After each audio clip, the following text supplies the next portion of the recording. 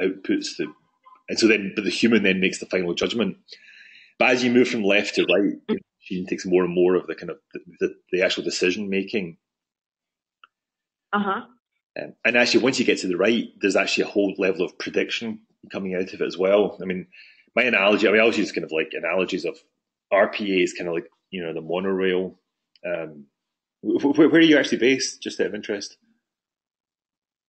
Atlanta. Oh, right. Yeah, so so when you're at the airport, the monorail goes backwards and forwards. It's built for certain specific events. It's built for very, a narrow set of options in terms of stop, start, doors open, doors close.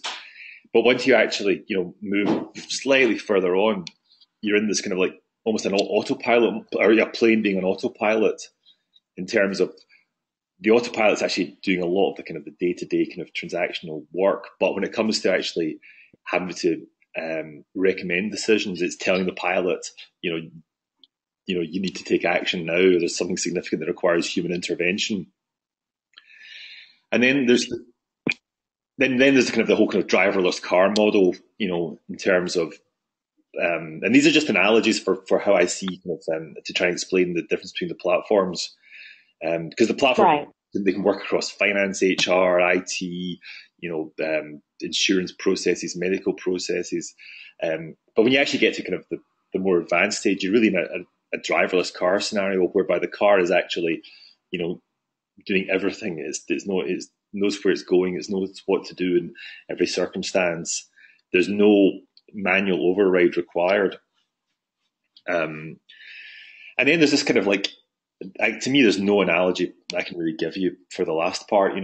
This is almost whereby, not only is the car actually, driverless and doing everything for itself, it's also kind of, thinking further ahead. It's predicting there's a 0.00001% chance of a giraffe walking out in the road.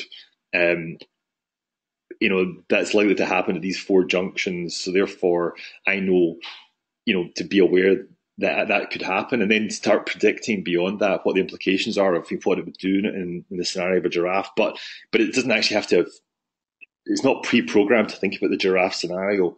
It can actually see a giraffe, recognize that it's a giraffe, and make a decision as to what it needs to do. But it's just, so you really get into a much more predictive model rather than a reactive model.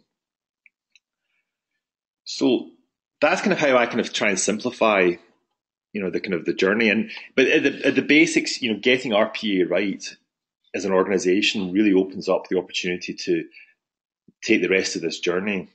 And a lot of what we're going to delve into in the next, period is actually, why, if you get the basics right, the rest kind of falls on. So, I mean, you're in the recruitment business, so people always talk about the perfect employee, being a employer skill, all these kind of good things.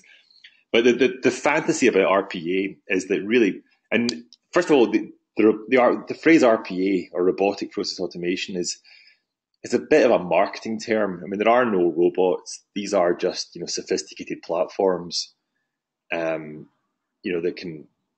They sit on top of existing systems, so they're not. They don't require you to change your Oracle or your SAP or your PeopleSoft implementation.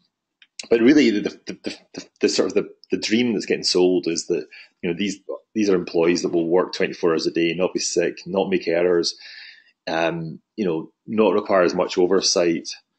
But then when you get to points 5 and 6, suddenly you're in a different kind of. This is kind of like a real differentiator. So if you're so traditionally, if there's kind of a half paper-based system or a half system which involves a human sitting in the middle, pulling together information, making decisions, there is no real audit trail. So when it comes back to tracing what's happening in a transaction, you're really having to sit and pull together multiple bits of information and go back